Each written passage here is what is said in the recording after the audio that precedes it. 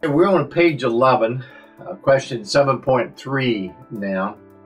And like I said, this question is not new to you. Once again, it's the question around your relationships and around every goal that you've established.